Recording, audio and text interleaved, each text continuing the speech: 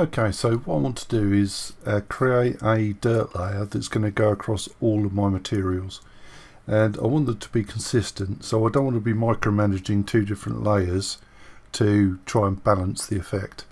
So what I'm going to do is on my leather layer here, leather material, I'm going to add a new fill layer, and I'm going to turn off everything except for colour and roughness.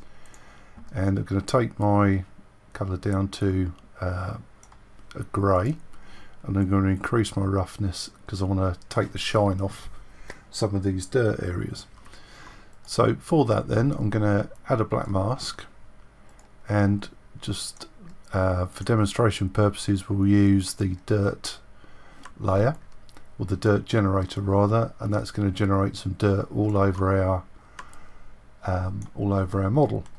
Now I can adjust this here, and that's terrific. So I can take the dirt level down a bit. We could soften it up by taking the contrast down, and yeah, I think I'm quite happy with that really. So I can see on the handle it's kind of taking the shine off there, and yeah, that's great.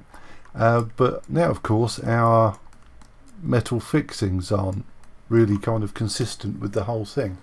They're, you know, far too clean and bright.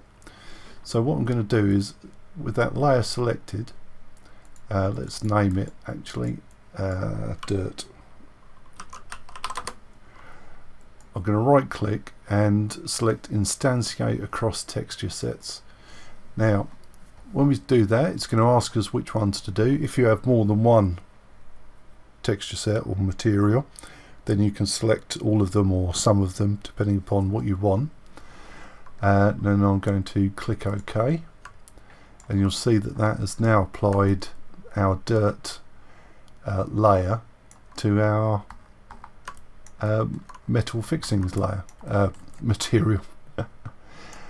So if you select the metal, you'll notice that there are no properties on that layer because it's an instance, it's a copy, and it's a live copy. So if I go to the briefcase layer and go to my generator, I can adjust it, and it will adjust for both.